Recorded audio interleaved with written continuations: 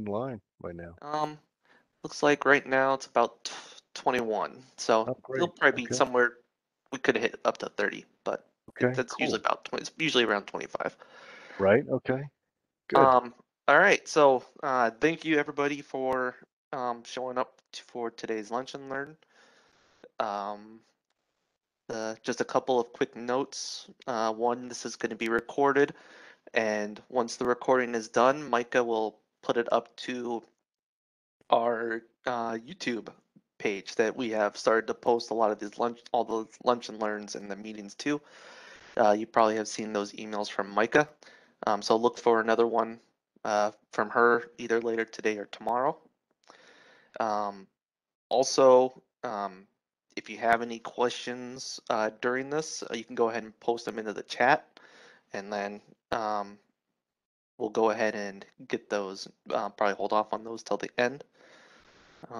But today's speaker is Shane Matthews, who is with Esri, and he's going to talk about the Community Maps program. Okay, go ahead, Right. Shane. Yeah. Thank you, Josh. Yeah. Well, Matt Hone, probably you're an account manager for many of you, was on a call with me recently with the city of Des Moines. And he asked me after that call if I'd be interested in doing a lunch and learn session. And yes, of course. So I do appreciate Matt and Micah for organizing, and Josh also for the opportunity. And I speak to a lot of folks all over the country during any routine week, and so two subjects have been coming up, and I thought we could talk about those just for a minute. Temperatures and weather, okay, is a big conversation piece, and also gas prices. So, um, Josh, since you're leading this, what are I don't know, what's the gas prices right now in the Ames area or throughout the state of Iowa right now? What's the Um, average you guys are paying? well, I saw 419 on my way into work today. Okay, okay. So, and that's for like a mid-range octane, so average. Um, Yeah, it's the only one that was on the sign. So, okay. Yeah, one choice. So we, depending on what you put in your car, I live in Denver, okay, outside of Denver. I'm at 8,000 feet in the mountains west of the city. We always pay more for stuff because we're a little more rural, but Evergreen area where I live is paying 319 to 469. Okay. And I remember when I was in like high school and even in high school, I would never fill my car up. I would put in like, I'm dating myself. I would put in like $5 and I would get anywhere I could get to work and to school on $5 a week. That was in the mid 80s. So, we're paying like 89 cents a gallon, right? So I don't think I filled my car up until I got a job. Like I worked for National Geographic. I can finally fill my car up. Um, and I do fill my car up at Esri. So those days are over. Um, so temperatures is another thing, and weather. What's happening in Ames today? What's the forecast for the week? Is it warming up? Are there flowers blooming? What's happening? yeah, it's sunny today, Yeah. Okay. about 65. Okay. Allergies are bad because of blooms. So, yeah. Yes. Yes, man. My allergies started kicking in around mid-April, and we'll be locked in through June probably.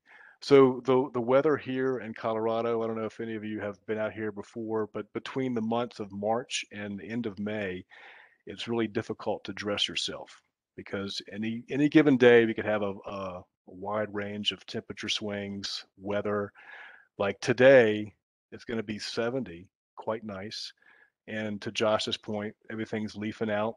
We're about 3 weeks behind Denver here, but the pollen's starting. Things are getting kind of, hazy.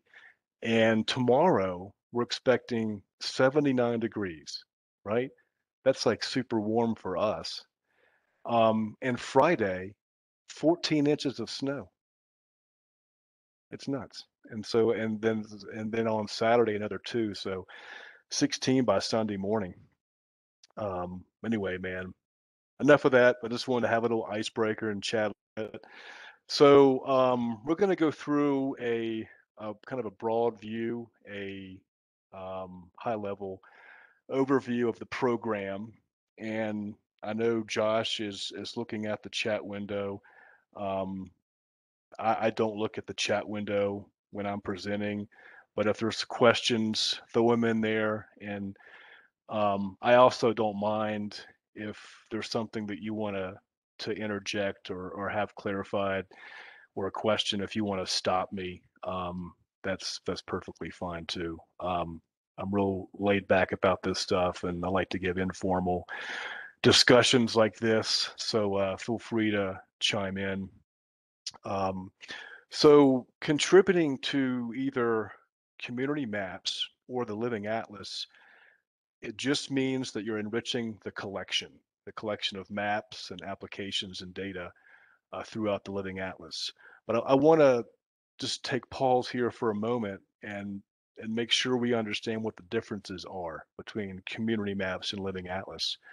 There's a lot of participation in the state of Iowa for the community map program, and a quick search on the Living Atlas, there's people nominating items.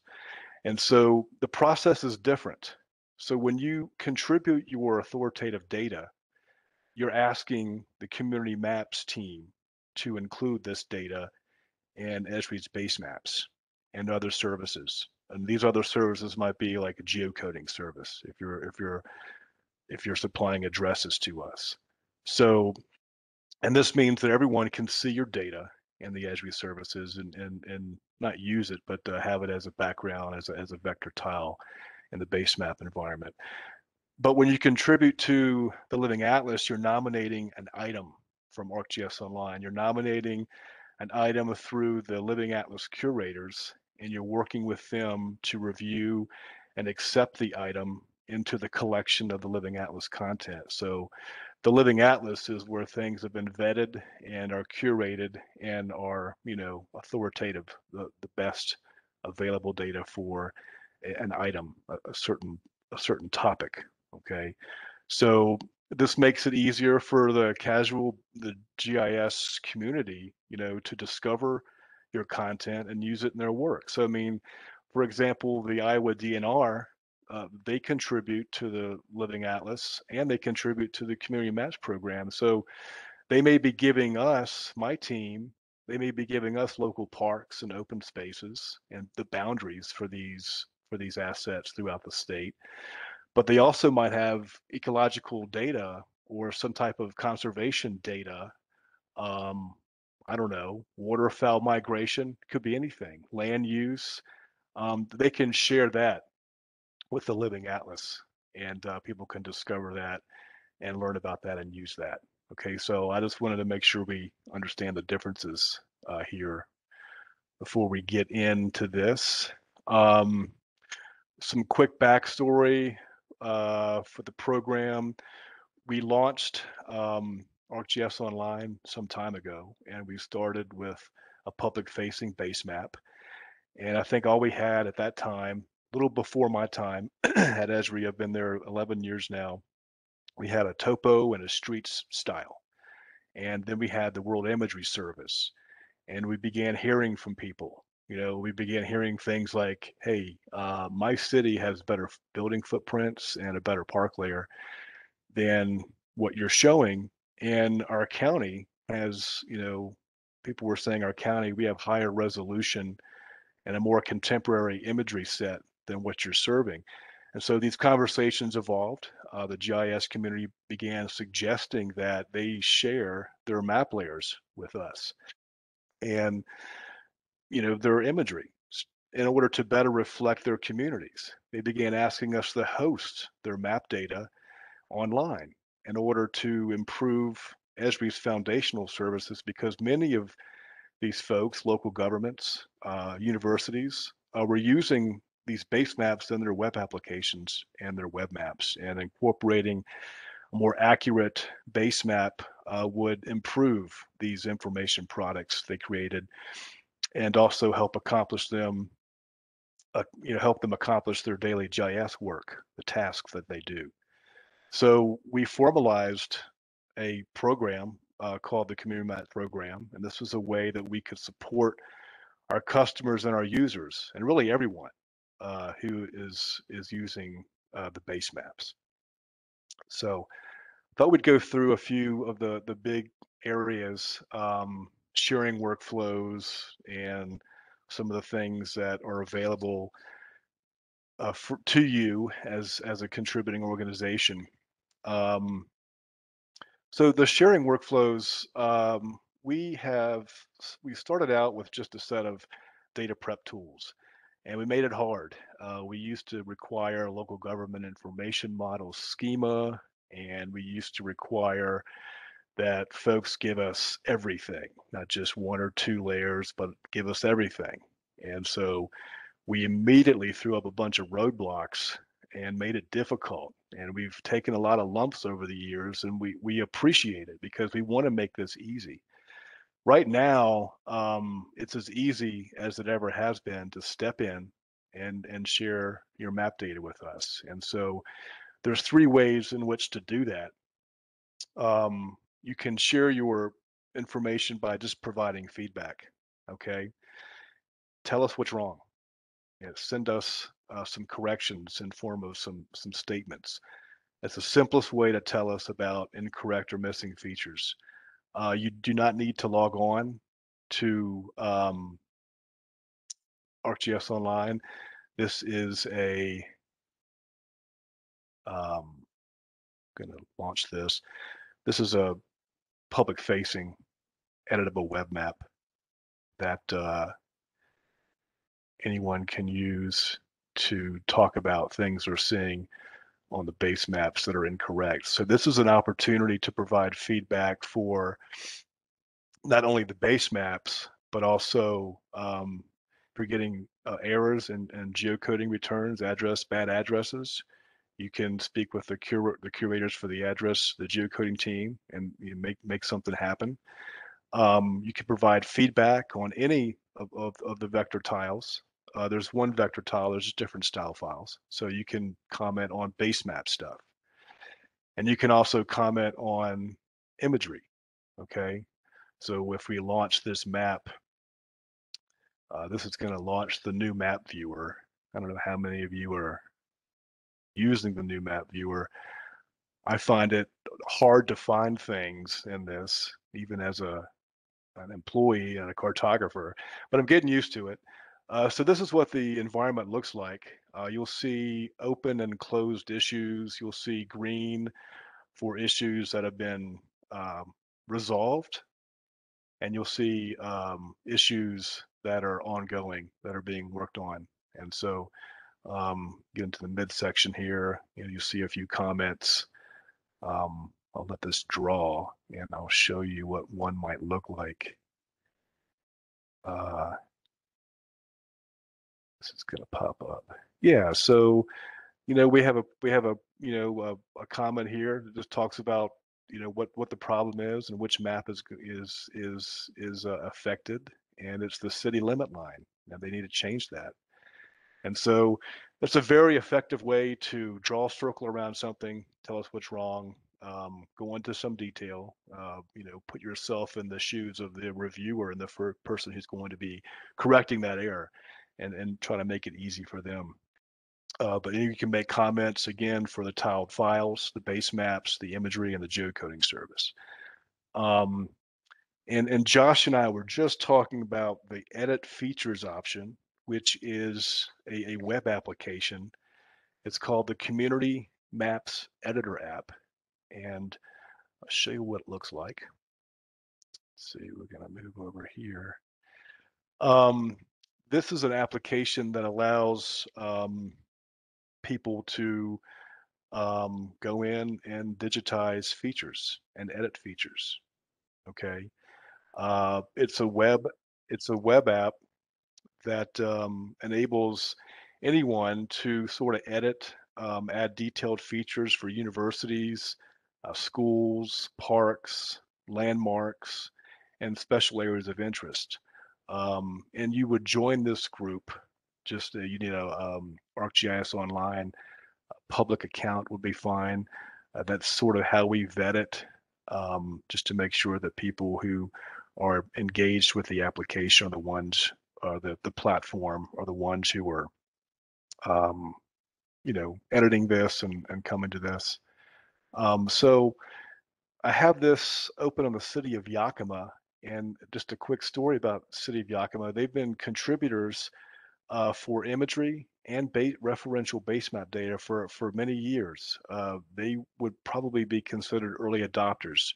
Maybe 2011, they began working with us, and they they were lacking information for their K through 12 schools throughout the, the city, and it wasn't a big problem for them. They don't manage these areas, but they do define the community, and they do have assets. They do have events on these campuses. Some of these are community colleges. Some of these are K through 12 schools. This I believe is a middle school, and so the imagery in this region on the World Imagery Service for Esri is super good. It's because they're giving it to us. It's sub meter resolution, so they're able to use some of the drawing tools in this application and create features that they don't have in their GIS assets. Okay, so for local governments or universities, especially universities, we find have a hard time collecting GIS. They've got CAD drawings.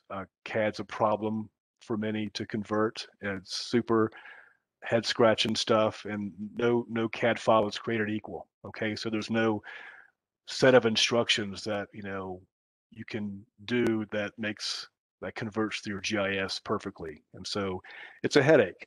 And so many people, they'll convert what they can, they'll create what they can, maybe set up some services and share those. But for Yakima, they digitized, they had an intern come in, intern and students, great resources for anyone, and they're eager to get their hands into the work. And so this person digitized over 16,000 unique features across the entire city. And they have these assets. And so they can go into this app and they can download what they've digitized. Okay, they can download these in CSV format. They can download these in shapefiles, geodatabases, KMLs. These are all GIS, formats that can be downloaded, and then you can add these to your existing GIS or as you build your GIS. And once you have these in your GIS, the opportunity is then to enrich that content, to better attribute that data. And so after a while, all of a sudden, the university or the local government who might have been struggling, has a working asset, a contemporary set of GIS data that they can use. And so, congratulations to Yakima. That's a lot of work. Um, so sharing data, many of you are doing this now. It's really the best way to get complex or many authoritative features added to the base map. And we do require an ArcGIS Online account. It can be an organizational login. That's the best way to do it. If you use your personal login and you leave the city or the school one day, how is someone going to get back in there and pick up the torch, keep the base maps and the imagery contemporary? So whenever possible, use your ArcGIS Online account. So anyone who's engaging with the contributor app that we'll look at here in just a few minutes can have access to that. They can change the layer they're registered for. They can submit services and file geodatabases in order to update the map. And so the way you engage with that is you use the community app to register for the program and to contribute your content. And we'll look at that here in a minute. You can also review accepted layers tabs. You can prepare your layers and then send them to us through the app. We'll get down to that here in a little bit. Um, so let's talk a little bit about what can be contributed to the Community Maps program. Base maps, obviously, referential content is the big attraction, certainly. Um, you can your organization map layers are added to a suite of ready-to-use base maps in ArcGIS Online. These are also available in Pro.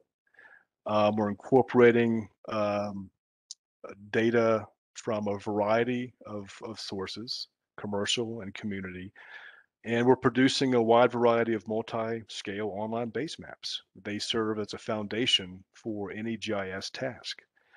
As many of you know, the vector tiles offer a variety of different styles. You can see a few of them here. And that is nice because you can tailor these base maps to fit any audience or project. If you don't like the look of any of the base maps, and that's fine, or you want to modify or create a new style, we have an ArcGIS vector tile editor, and that's a whole different meeting right there. But it's really um, a good opportunity to quickly highlight buildings or any type of features that you want to highlight, or if you want to just play around with a new style that speaks to your campus or your city, it's kind of fun to play with. Since we're talking about referential base maps, I want to just get into the roads here a little bit. I want to talk about that. A lot of folks, local governments, like organizations, universities, large and small, they want to give us road data, which is great. Um, but roads are tough because a lot of people assume that there's problems with the roads. I'll get a call from someone in the state of Washington. And they said, "Hey, I want to give you our roads." And I'll ask them a question it's like, "Are there problems with the roads?" And they're like, "I don't know, but Google has them wrong." Okay. Um, we may not have them wrong. Um, so what I'm driving at here is we're in the business of improving the base maps. And so the state of New Jersey wanted to give us roads, and we started asking them some questions. Are there any problems with the roads? Like, no, we've gone over every major state highway and arterial in the state, and they match our roads perfectly. It's like, great. Why do you want to give us these roads? I know you're proud of them, but it's not going to be a value add. So let's just move on. So, here is our centerline data provider, HERE. They used to be Navtech. And so they've improved a lot over the past few years. And in addition to these improvements, we've increased our update frequency with them. It's 8 times a year. And improvements to HERE centerline content coupled with an increased update frequency for the vector tiles, we're releasing updates, refreshing the vector tile environment every 3 weeks on our end. So this means that we've adopted a high level, a high standard for accepting community-based roads and centerline content. So I want you, if you're considering giving us roads, before you decide to do that, carefully examine the existing content reflected in the world topographic map and the streets base map for your area of interest, and verify that the centerline data contribution will offer features that are not already on the map. And if you do find a handful of needed changes or even a dozen, even several dozen, just consider this as input through the base map and geocoding feedback service. Your feedback through that method will likely be visible in the base map faster than if you provide us with an entire layer, okay, that contains only a few changes. We have to go find those. And if you do decide to contribute roads, carefully apply your queries within the downloadable data prep tool or within the service delivery dialog boxes, and we'll look at that in a few minutes. You must properly classify features, including highway shields and ramps if you have them, okay? One of the biggest reasons for rejecting contributor center lines is when feature classifications and attributions are not as complete as our commercial provider, okay? Most contributors find it helpful to understand how we evaluate workflows, the data evaluation workflow for roads. So I want to step through that for a minute. Um, our contributors pre-process that centerline data. That's you, okay? Data prep tools or service deliveries, and they make a contribution. We receive it, and then we use a variety of geoprocessing tools to compare what you sent us against what we already have. And this may be comparing our newest contribution against what you sent us during your previous contribution. Our comparison process helps us identify and visualize missing or new geometry or any attribute differences in the layer that you provided. Okay. Usually we find differences, almost always. And so when this happens, we have to evaluate that. We have to determine if the existing centerline features that are already in our world database would benefit from an update. Okay. So we may update the existing centerline layer with the contributors layer or area of interest by completely replacing the entire uh, layer with new data. When this happens, we replace the older layer with a newer layer.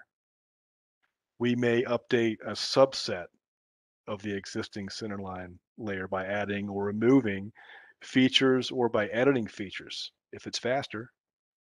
When this happens, we supplement instead of replace. We supplement the older layer by appending pieces from the newer layer. And so we also may choose not to update the existing centerline layer if we believe that the new layer is the same or inferior to the existing layer. And so this means we're not going to replace or supplement the current content.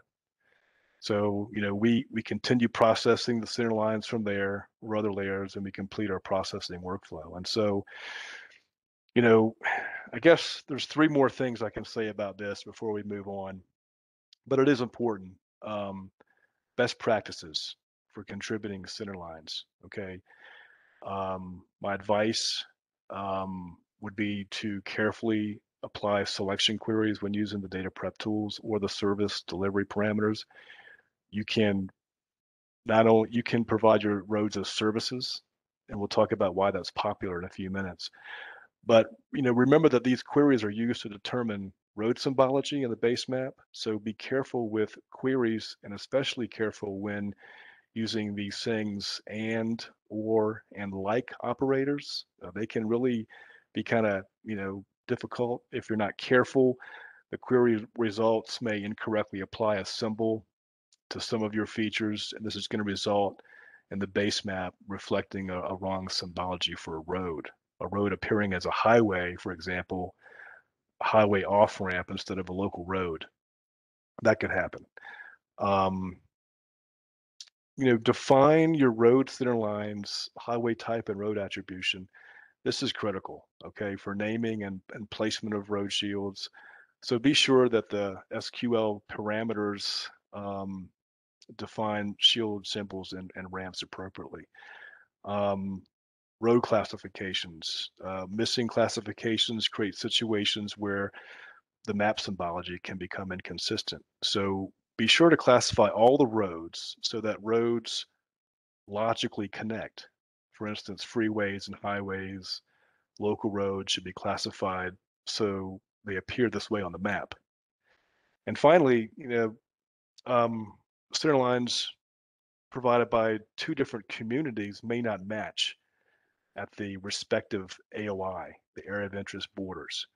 So this can be difficult to avoid as you prepare your data. And we review all of this. We review the visual connectivity along the borders to compare features and symbology. And we'll fix the geometry if there's obvious issues.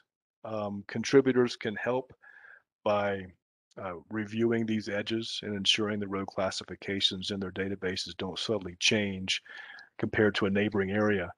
And we also don't publish content that we've given that the communities out there have given us unless they have satisfied a review. We offer a link to a pre-cached preliminary cache review to make sure that you're happy with not only your roads but everything you've given us. Buildings are labeled correctly and referential content is rendering properly, and so there's a there's an opportunity to catch these road errors there too. Um, yeah, so we're going to move on. I just wanted to talk about roads for a second because it's a sticking point with our production team. We want to support you all, but we need your help in making sure that you're providing the best set of center lines that you possibly can. Okay, community imagery. Um, so organizations, and many of you are doing this now, are enhancing imagery on ArcGIS Online by contributing, more recent contemporary imagery, sub-meter resolution imagery. And so all the imagery that we host uses the best available data from both commercial and community sources to produce a better comprehensive imagery layer of the world. Um, and so a good way, if you're an organization, and we're gonna throw Josh a bone here, it's Iowa State here. This is beautiful imagery. This is great. And anyone who is interested in digitizing stuff, features in the editor app, will find the process much better if your imagery is up to the task. And so this is an imagery, I call it an imagery status map. So if you were an organization out there, school, if you're a local gov or some like organization, you've been flying imagery. Many local governments are flying imagery pretty consistently, or they're hiring a third party. Some are doing it in odd and even years, every 2 or 3 years. Some folks are doing leaf on, leaf off, aerial captures, whatever the case may be. If you feel that the World Imagery Service for your area of interest is not quite as good as you'd like, and you have the rights to distribute imagery to us, you might want to think about doing that. The imagery is the most popular service that people hit billions annually. I think we even hit a trillion or more during COVID. People were looking for test sites. People were looking for food banks and services. And so we saw a lot of title requests for imagery. And I think this is very attractive for anyone who, wants to offload that. I mean, storing imagery and serving imagery locally does come at a cost, infrastructure, uh, and labor. And so folks who are sharing imagery with us can free up that expense and can free up their servers. We're hosting community imagery on Amazon commercial cloud-based systems, and they're always available. Okay, so if you're if you are a GIS manager who has a set of imagery, you're not sure if it's better than what we're serving, you can use this map. You can go into some of these community scales and you can find out who's given us this. Where's it coming from? So Ames 2019, great resolution. I mean, this is really good stuff. And so the city of Ames is giving us this every couple years. The adjacent community, certainly the university is benefiting from that in some ways. And so we like to update community imagery every 3 years. We feel like after 3 years, maybe if we don't get something from you, maybe we might consider just going back to the commercial content. We'll flip it back. It may be more accurate at that point.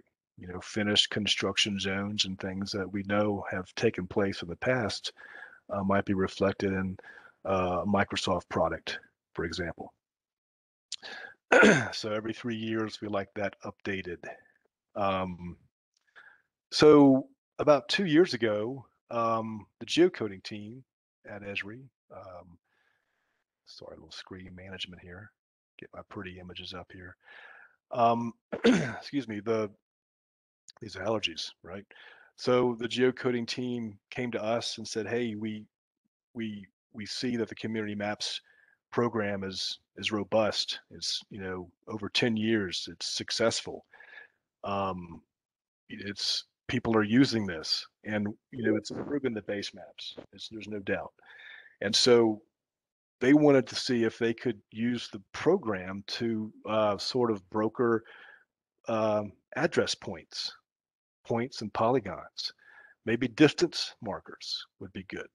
And so um, you can submit your addresses in a file geodatabase format and work with our curator, Fong, on the geocoding team, and she's going to help you out. She's going to help you understand um, how to better attribute your data so that you can enjoy a better, experience. We're including addresses from commercial and community folks.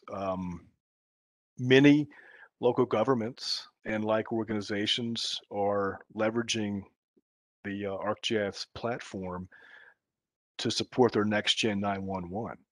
And so many find this to be quite useful, especially with incorporating some of these newer neighborhoods.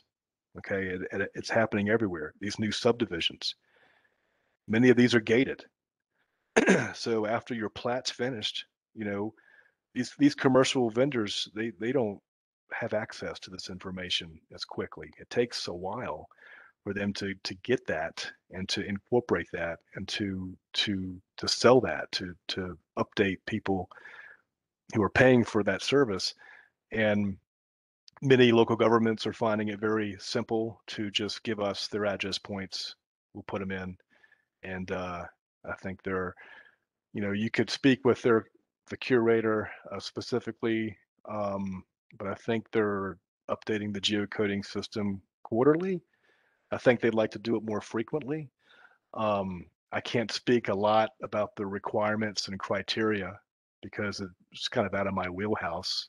I'm just a map guy, but I can tell you that um, I think Story County has come in with that, and they may have been a county that didn't quite meet the criteria.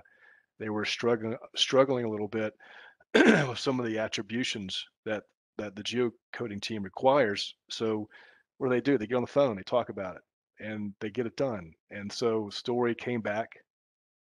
I think it was Story, um, but they came back and they had fixed everything.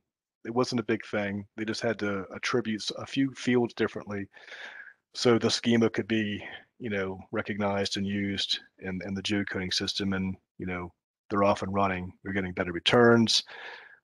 First responders are able to get to where they need to be. The pizza guy can get to where he needs to be. Everyone's pretty happy with this. And we've we've updated, over 20 million unique addresses.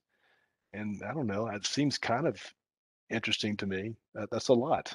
I know there's, a half a million, addresses in a larger city, but most of the folks who are giving us the thousand or so organizations who are working with us are the folks who are serving us these address points. And so I think on that level, 20 million is pretty good. And lastly, organizations can contribute elevation and bathymetry. They can enhance the elevation layers in ArcGIS Online by contributing high resolution elevation or bathymetric data. This program uses the best data sources to enhance these comprehensive elevation layers and tools that we offer. And they also enable, these layers also enable you to do better analysis, to create 2D and 3D visualizations across the platform.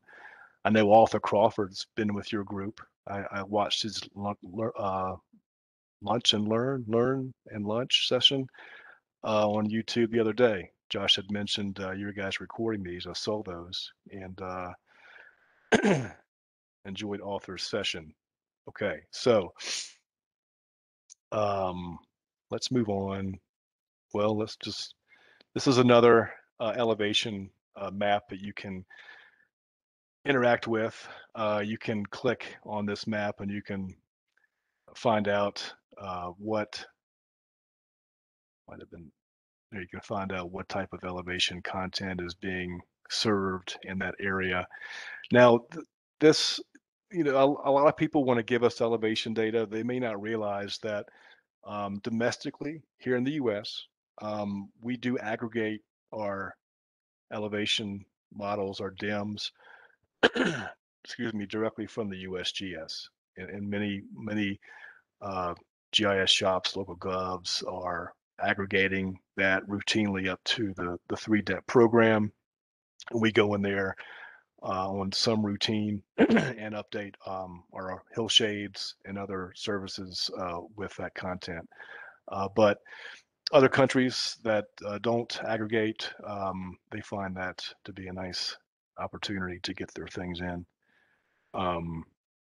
So if you are contributing to the 3-depth program, you don't need to give us your imagery or your elevation. If you aren't, you might consider doing that, and we can get that into our hill shades. And we have a nice multi-directional hill shade that we're using these days for the topographic maps and others, and they're really nice. Accepted layers. That is a good topic that we should touch on here. This list provides a comprehensive overview of the data, the referential data that we accept in our program. Contributed data, it will enrich basemaps used across the whole platform. They're hosted on ArcGIS Online for free as part of the Living Atlas of the World. You can use this information to determine which basemap layers that you can enrich, okay?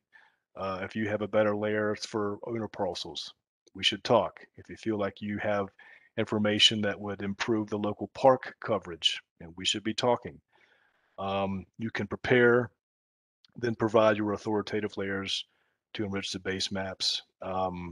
Or for select layers, you can use the Community Maps Editor app to directly edit large skills features right into the base maps as well. Okay. So let's just take a look at this here a little deeper. Let's see. Let this come up here. This is a nice resource. Many people have referential content they feel that would improve things, certainly. And so this gives you a list. We have addresses. We mentioned those a few minutes ago, the distance markers and point address. And you can, access this information. You can find out, how we are describing that layer, building footprints. You can this gives you an idea of how we are defining any layer. It gives you labeling options. It'll give you some feature types. It'll provide some geometry for you. It would even give you an idea of what tool to use if you're using data prep tools. If you're supplying content in a file geodatabase format, it'll point you to the right tool. And this optional stuff, if you're looking to provide z-value data, you can give us information about that too. And that can be done through the parameters, definitions, and things like that that we'll look at here in a few minutes. But great resource. The things about roads that I talked to at great length, you can also find here. This will give you the same information that I reviewed with you about roads, and it's nice and handy. You could download that as a PDF, and you could bookmark that for reference if you're a centerline provider. Okay, we're good with that. Um, Preparing your contribution, I've talked about it throughout this presentation. There's a couple different ways to do it. You can use the geoprocessing tools. These are part of the data prep tools that we've had in place since the beginning. Um, Many of you have used these. Maybe you've commented on these. I don't like them. Or, hey, could you make this work better? This is not my day job. I just want a new base map and let's make it easy. So we've had 4 versions of the data prep tools. And right now they're super easy. They're very lightweight. Um, One of the big things about the data prep tools we kept hearing about from our contributors who are using them is I don't remember what I did. It's been a year. Some people are, a year is usually a good cadence. More progressive communities are hitting, a update cycle in with higher frequencies. Um, some every month, you know, and maybe if you're that progressive, you should be looking at services. But if one of the big things we've changed is we've included a parameter file for the file geodatabase users. So you can go in, even if you were the operator last year, you can go in and see how you set it up. It'll save you tons of time.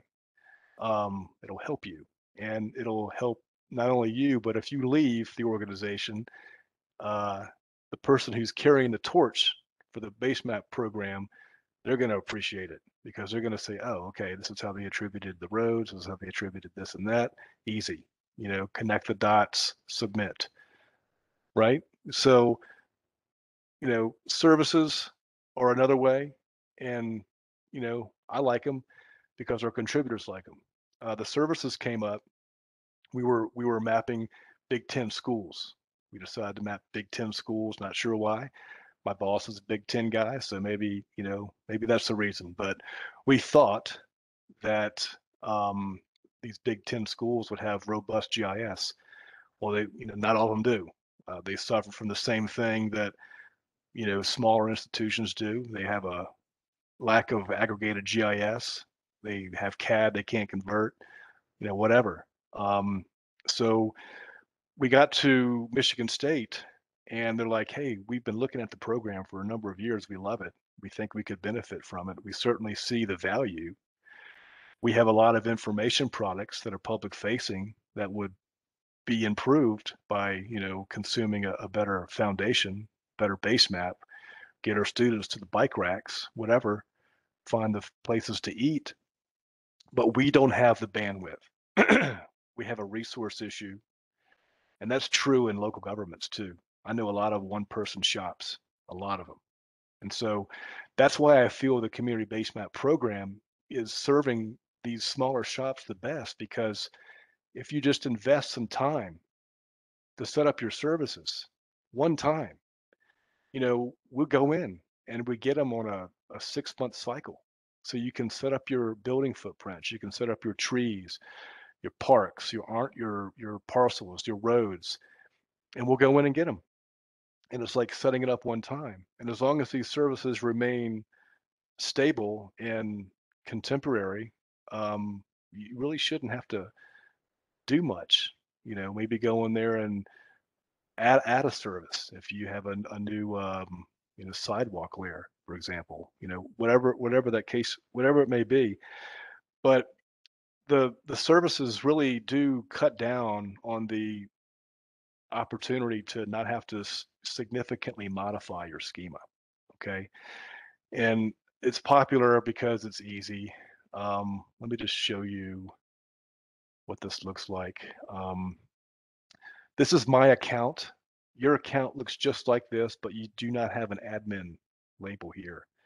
So when you register your organization, you just provide information on these fields, and you go down here and you pick the types of layers that you feel that you're managing that would improve the base maps.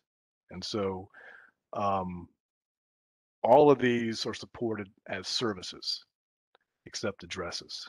And we'll see where they go with that. Um, we're not providing too much support on addresses because we don't understand what they want. They're using the community maps as a conduit. It's been quite successful, as I've pointed out, but they haven't offered this as a service. They've got data dictionaries that can help you understand how to attribute stuff, but that's not why I'm here. I want to show you how to quickly set up a service. Okay, so this is a building footprint service from Salt Lake County. Why not? We're going to grab it. I'm going to copy this, and I'm going to go to a new contribution. All of the check boxes that you see here are aggregated into this list of layers. And so on the left, you have the list of layers that you've registered for. And on the right, you have your formats. Some people may not have everything as a service. Maybe they've got building footprints as a service, but they don't have their local parks. So what I'm driving at here is that you can submit different types of formats. You can submit the file geodatabase, and you can also um, submit services. So services are super nice because it's sort of a portal into the data, and you can share things through your ArcGIS Online account. This is mine. You can see I've got some public facing things here and some private stuff, but anything publicly facing, you can deliver your services right through ArcGIS Online. The County of Salt Lake and many just provide rest points to us. And if you pop in the rest point and click OK here, if the service is valid, it'll recognize it as a service. It'll recognize what the service is, building footprints. It's going to talk about a frequency. And if you click this window, you can begin attributing your building layer, for example. Okay. Um, if you click this off, this gives you the option to just take the generic general category of buildings, just that gray color. Nothing is symbolized. Or you can go and symbolize your buildings by color if you want. I'm not a big fan of that. There's no legend on the base maps, so what does it matter? And the buildings just give really good context to the map, and so they are useful. But I don't think that you know a rainbow of colors in downtown area for airports and hotels and hospitality and government buildings. It can be a lot, especially if there's a lot of different types of buildings in a central business district. It becomes visually, you know, hard. And when you begin putting operational layers, you're trying to do some work. It's not so nice to look at. Yes, I'm a map snob, um, but just how it is. So you can define heights. You can do anything you want. You can do the same thing in a file database. You can attribute your data here. You can go in and view that selection once you're finished. See how quickly this renders.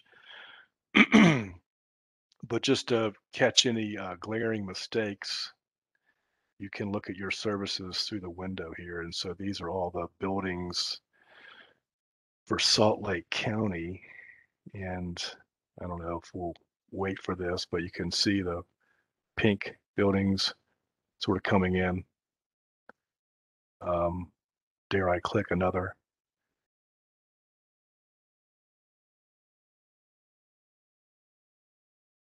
Yeah, it's just a little bit slow here today.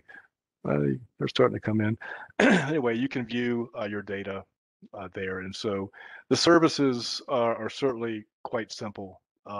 Many have chosen that route. They're happy to not pick up the data prep tools. And even if you need to use them, they're pretty lightweight, pretty easy to use. And we don't have too many issues um, with those these days. Um, when everything's quiet, we know it's working, right? Um, so to register your organization, I can show you what that looks like. Go to my admin view here. I got the city of Ames right here. Um, our friend Ben and Lisa, maybe you know them, maybe they're on the call. They're registered for the following layers, and you can, when you register, you want to provide only this and the registered layers that you feel that will make improvements to the base maps. And you can see the next pull for your services would be listed here. And organization name and citation name, many use the same. That's a good practice. Um, Many people are confused as to what this is. What this is, if you see down here, there's this dynamic attribution. You'll see City of Ames, County of Story, Iowa DNR. All of these people are providing information in this tile. And so when you get down to these community scales, 9K, 18K, and beyond, um, the City of Ames will come up as the person or group who is supplying content. Now, some people like to put in their name, Lisa Mott. Okay. Not everyone knows who Lisa is. Can she be trusted? Probably. But it'd be better to see an authoritative city name here or a county name just to make it, feel good. Okay. So that's what that is. Yeah. And so, point of contacts are good, a way that we can get in touch with you.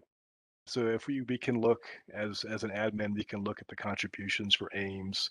We can see that these are folks who are, routinely making updates.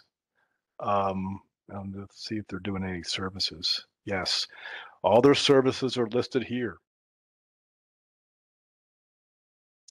And the frequency in which we go and get that stuff is also there. We send automated emails out. So it's not like you're in this, this black hole. We'll let you know, hey, in 2 weeks, we're going to grab your building footprints, your parks, your owner parcels. If you need to do anything with your services, it'd be a good time to do that. Make sure they're up to date and ready to go. So let's have a look. Iowa, a lot of organizations. Des Moines, um, Story County, DNR, Iowa Flood Center. They give us stream gauges, right? Lynn County, Dallas County, Cedar Rapids or Cedar Falls, excuse me, Franklin, Waterloo. Lots of folks in Iowa come into this. Maybe some of you are online. Um, Maybe we've spoken before, but there's a lot going on in the midsection here. And so this is just to kind of wrap it up. This is just a view of um, what's going on. These are all published contributors throughout the world. It's pretty West focused, just because that's where the program started. But things like the editor app and the feedback loop have given folks in the Middle East and India and Africa opportunities to get their stuff in. And so we've been seeing, a lot of uptake in Eastern Western Europe, Middle East. You can go into um, the U.S. and the Iowa region and find out, who's doing what. This is a public base map. You can simply click on an icon and it'll tell you who it is. Um, some of these, yeah, so some of these are editor app people. They've digitized a park or something. You can just see, who's doing what. And so anyway, and at the bottom here, there's some additional resources here at the bottom and an email to reach us. Okay, so um, I'm going to I'm going to copy this and I'm going to put it in a chat window to everyone. Um, Great resource. This is what we all view today. it links to other information. Um, these links under these images will take you to tips and tricks, short segment videos, so you can see exactly how to set up a service or how to create one, how to run the tools. Um, this will give you, that was not the best thing to click on. Let's try this. This will give you insights on resources that we weren't able to touch on today. These answer a lot of questions. These links are also great to bookmark. This will show you, some of the things we looked at today, but also how to interact with the contributor app that we looked at, how to set up services, how to use the data prep tools, how to make deliveries, and just some kind of best practices really on how to interact with us. And so, man, I've been talking a lot, and I hope that's okay. But I'm okay if we stop. We're at the 12 o'clock mark, and I want to be respectful. But I'm happy to stay on as long as you like. I've got nothing scheduled.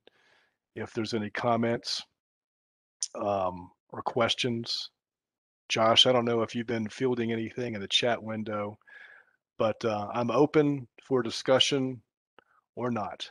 Um, I hope this was um, I don't know, impactful in some way. At the very least, I mean, I think this has given everyone a basic working knowledge of the program. Many of you may be contributing already, but for those who aren't, I think this serves as a good overview. I know we spent a little bit more time on the roads than maybe we would have liked, but it's important to get that information out there and make sure that story is told, because we want everyone's expectations to be met. People ask me what I do for a living. I say I meet expectations. So what can I tell you?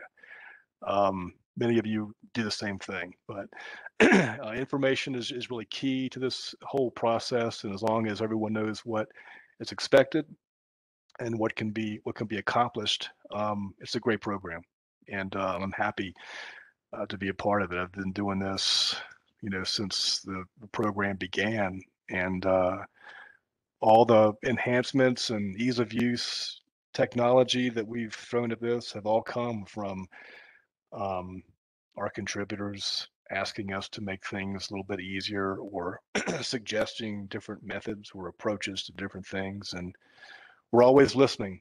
And I think that's been, people ask me how I gauge the success of the program. Um, it's hard to say. I don't think it's quantity. I think it's quality. We'd rather work with fewer people, fewer of the right people, than a bunch of people who are just throwing stuff at us that may not be valuable. So um, yeah, I think that's a wrap for me. Does anybody have anything they want to talk about? Josh, was that okay for you guys? Yeah, no, I think that was a great Oh, good. presentation. And that's Yes, something very that, okay.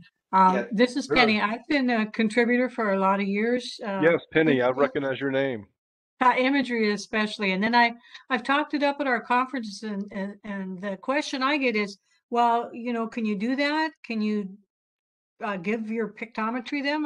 And I said, well, I asked about it, but they told me they'd get back to me, and a period of time went by, and I just said, you know what, we bought this imagery, we're going to go ahead. There's nothing in our contract that says we can't give it away. So Penny, this is a very good thing you brought up, because I hear it a lot. Also with data, referential content. You saw that pictometry was where the AIM stuff came from. Now, what these mhm. third parties may not understand is they say, "Are you going to give it to Well, somebody?" I told them I'd been doing it and hadn't gotten any blowback, so they started too.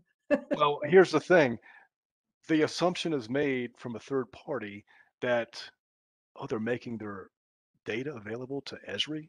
First of all, they may be a competitor, and that's our stuff. We worked hard to capture that. They're not downloading the imagery. It's simply a picture. It's nothing more than a foundation that you can see things on. There's We're no not, way to. it's just like the satellite imagery that you buy and then It's the you same display thing. it for us. It's You're just not selling it to us. You're just no, no, no. displaying. It just looks better. You know, the community content is what has fueled this whole thing. 60% of the content in Esri's Basemap Foundations comes from people like you, Penny. That's amazing. That's how important this stuff is. Well, 60%. for me to not have to manipulate that imagery and host it, pay to host it, I can Mm, just pass it off to you guys, and then anytime I make a map or an app in my ArcGIS Online, I've got my own aerial imagery right. that's you know, a step above what's available in some of the counties surrounding me. But I see more and more of them now. Yeah. When I zoom in, I can see they've got their good aerial imagery too. Yeah. That's a great comment because you're enabling other people to do things. Like if Josh wants to begin digitizing large scale content for his campus, you know, his best shot is having a good set of imagery. Now, you know, that's that's huge for, the surrounding community, the broader community. And so it enables people to do other things. The county of San Luis Obispo started sharing their content or imagery with us last year. And I mean, everyone benefited. Cal Poly was able to build a base map. The city were able to do things. Um, Projects that demand, high resolution imagery were able to be supported better. And so it's not just, decreasing labor and infrastructure costs, it's enabling other people, Penny. So I mean it's a great thing to do. That's a great comment. I appreciate that. Yeah, and I thank you for the really thorough presentation. I'm Oh, well, I I'm hope it wasn't too in the weeds. no, Good, and good. we have all levels here, so you'd be surprised. Yeah. Okay. Well, cool. No, I Shane, Something appreciate for it. everyone. Good. is there a way to suggest any stylings changes?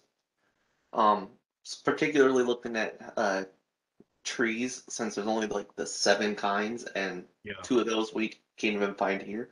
Yeah. Yeah. Um, Very good comment. And we hear that a lot with trees. We don't have them all. Obviously, we have a lot of species, but yeah, I mean, our cartographers could help, entertain a discussion to, have a different cartographic representation for an elm or something unique, certainly. Um, yeah, we don't have all of them, but the vector tile editor may be able to manipulate that, or you could create something to introduce to that. The tile editor is a very good way to rapidly change, do quick edits for colors and different things like that.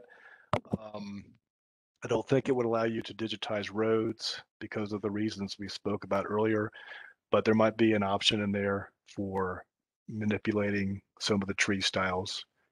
But yeah, I can put you in touch with our cartographers who, they kind of make these representation decisions, and they've heard about it too. I think it's a good conversation.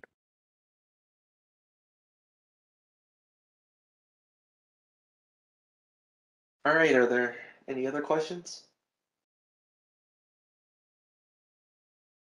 Well, if you're the shy type, you can always email me. My email and the team emails. I'll put my email in the chat window here, just so you have it. I don't think it's on that presentation I showed you, but the community maps alias is on there, and so there's like 5 or 6, 7 of us that will get that, and we always, if there's a question, we'll get it on the alias, and we'll decide who is best to address that with the user.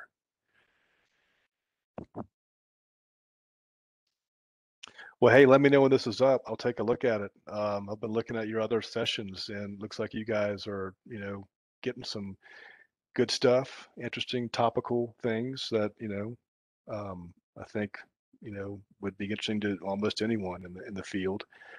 But I appreciate you guys doing this. All right, well, thank you for presenting today. Yeah, absolutely. Anyone, happy to talk with you, get in touch with me. Um, this certainly could lead to questions. There are some tabs that you can quickly hit to go through some of the interesting things to you. But like I said, there's links throughout. Um, no shortage of resources out there. So if you don't find the answer within those, we're happy to help you. All right, I really appreciate it. All right. Well, for anybody else who's left on here, we do not have a lunch and learn next month due to the ITAD conference, and then we are taking July off for sure. So keep a lookout for a possible lunch and learn in August. If you have any suggestions, please email myself, Josh, and or Micah Cutler, and we'll get it set up.